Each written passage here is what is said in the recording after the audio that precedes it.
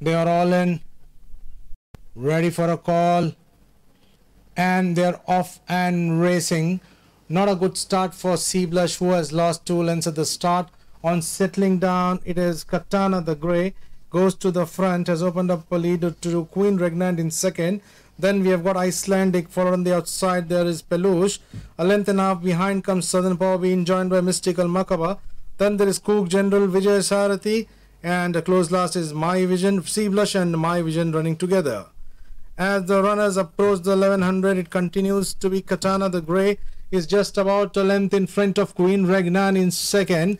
Moving up on the inside, there is Icelandic, being joined on the outside by Striking Memory. These four have pulled away by a length and a half in front of Peluche, is running fifth at this stage, being joined on the outside by Sea Blush, and then there is a Cook General.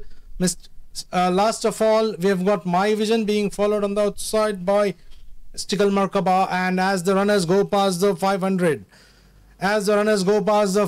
now, it still continues to be Katana calling the shots. Just about in front of Queen Regnant is the one which is ranging up on the outside. So too is Striking Memory. And then on the inside is Icelandic. On the very, very wide outside, we have got Sea Blush, but continues to be the Grey Katana by a length in front of Queen Regnant. Hard at work, but it's still Katana who leads by 2 in front of Queen Regnant. Is now coming up with good turn of foot, and so too coming up is Mystical MERKABAH. It's Mystical MERKABAH on the outside. It's Mystical MERKABAH wins from Peluche and Katana. Then we have got Queen Regnant followed by